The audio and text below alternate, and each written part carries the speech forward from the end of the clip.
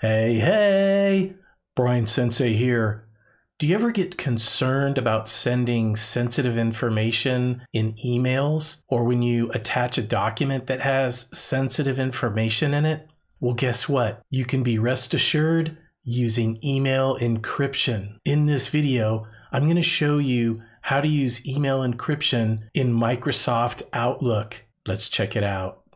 Okay, so some of you may use Outlook Desktop, which is the desktop version of Microsoft Outlook. And I want to call out that in order to encrypt mail in the Outlook desktop app, you need to have an enterprise level subscription, which I don't personally have. However, we can do this using Outlook.com on the web. So we're going to go ahead and open up Microsoft Edge, and we're going to go to Outlook.com. Or you can go to office.com and choose the Outlook app. Once you are signed in, you're now in your email in the browser. All right, so here I've received an email from Daryl Hall. He has agreed to become an instructor at Brian Sensei's School of Rock. Excellent!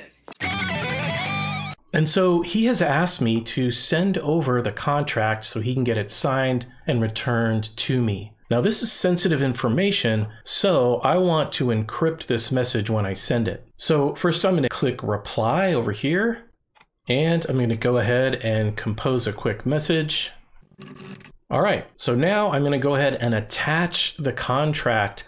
I'll come up here to my paper clip, and I'm going to attach from my OneDrive. So I'll go ahead and click here.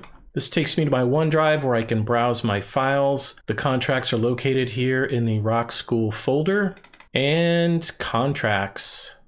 And here we see the PDF version of the contract from Mr. Hall. Let's go ahead and select that, and we will come down here. You have an option to share the file as a link. However, I want to share it as an attachment. So I'll go ahead and click attach.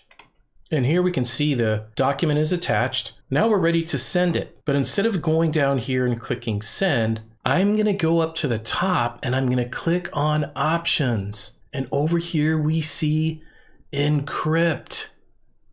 Click this drop down and you will see set permissions on this item, encrypt. And boom shakalaka, you can now see that this message will be encrypted. Now we're ready to send it on. Here it goes. Boom. Message sent. All right, and that is how you encrypt email messages using Outlook. If you liked this video, please let me know in the comments below. Also, if you want to see more of these videos, consider subscribing to my channel and click the notification button so you can be notified every time I post new videos. It doesn't cost you anything to do this, and it will help me keep my channel going. Also, if you have a specific tech tip you'd like me to create, please let me know by completing the form in the description below. And I'll see you on the next one.